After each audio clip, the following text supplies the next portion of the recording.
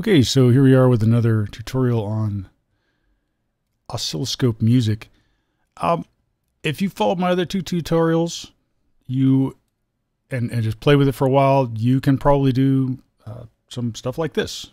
Here's one, just some swirls. See, this is just. Here's another one that's kind of a waves.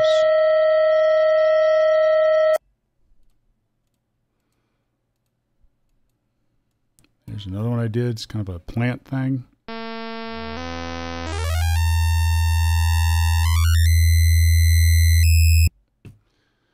So all of these are basically just combinations of various waves at different frequencies being piped through Sytrus, panned, as we showed you last time. Sometimes, though, you just want to draw something directly.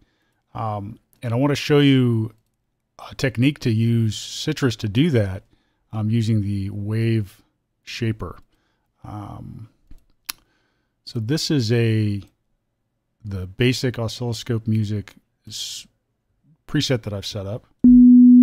It just draws a circle. It's got, again, 2 sine waves, panned, and then there's a slight phase offset. If you use Sytrus, and instead of passing through sine waves, you pass through a saw wave. Let me switch these to saw waves and remove the phase just for a minute. Look up here.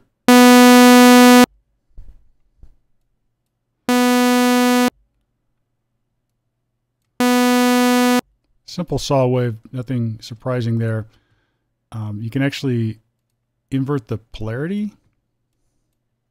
Oops, there. So now you have a saw wave that every cycle, both of the left and right channel are starting at the bottom, going right to the top. So it's a nice sort of sequence of points, if you will. And if you take those 2 signals and you pass them through the Waveshapers, and you pass one through filter 1's Waveshaper, oscillator 2, filter 2's Waveshaper. Again, we're going to pan this. Actually, this should be left, should be right. Pan this left and right just how it was, full output, and then remove this. And again, in the filter settings now, turn off the actual filter. All we're going to use is this Waveshaper. This ought to be the same as before. Again, right now there's nothing affecting the signal. But now what you can do is you can take this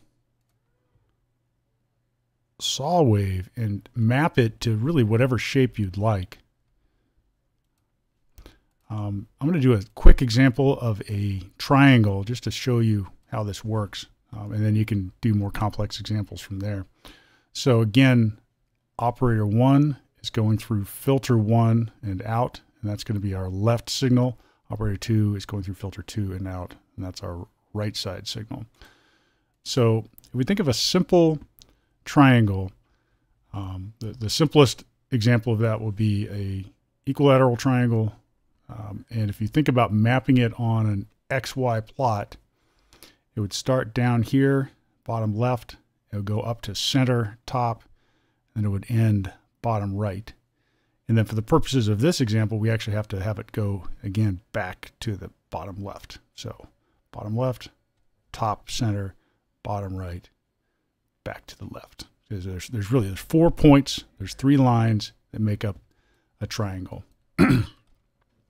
And since we now have sort of separate control over the left and right signal, we can build in a simple Waveshaper map that will put basically those points in those locations.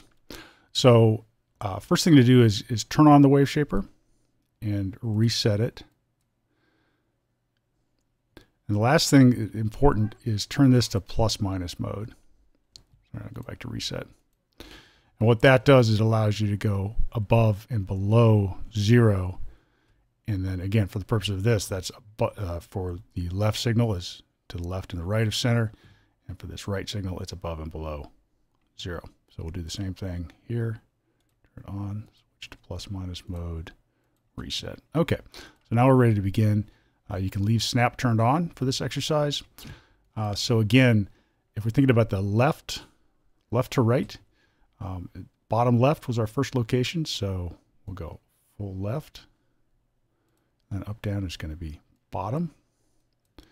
The second point, it is centered in terms of right to left. So on this filter 1, we're going to make that point, first point. And filter 2 is actually all the way at the very top. And then the third point, 1, 2, 3, is bottom right. So again, far right. This is the location. And bottom, again, this is the right signal. And the last point is going to be from bottom right back to bottom left. So bottom right, bottom left. Fourth, 1, 2, 3, fourth point is bottom, fall left, bottom. Okay. And then for the sort of remainder, and what I'm trying to do is, the way the Waveshaper works is when the signal comes in, this is the highest level of the signal, this is the lowest level of the signal. It decides where you're telling it how high to map that. So we basically created, let's just use the left one. This left wave should now be sort of this shape. Let's go ahead and play that. I'm only playing the left side right now.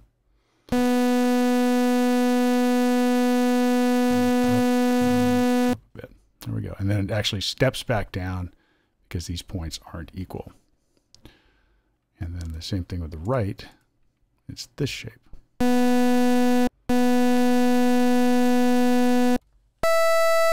Not really cooperating for a clean signal here. But you can see that shape. All right.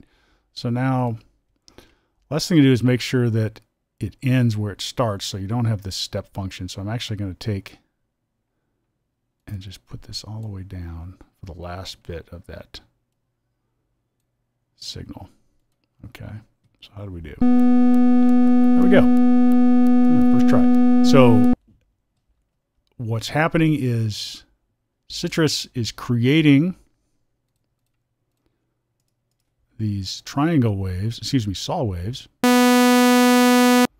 But then instead of passing them straight out, we're passing them through this Waveshaper, and we're reshaping them to a triangle shape. And really what we're reshaping them to is 4 points with lines in between.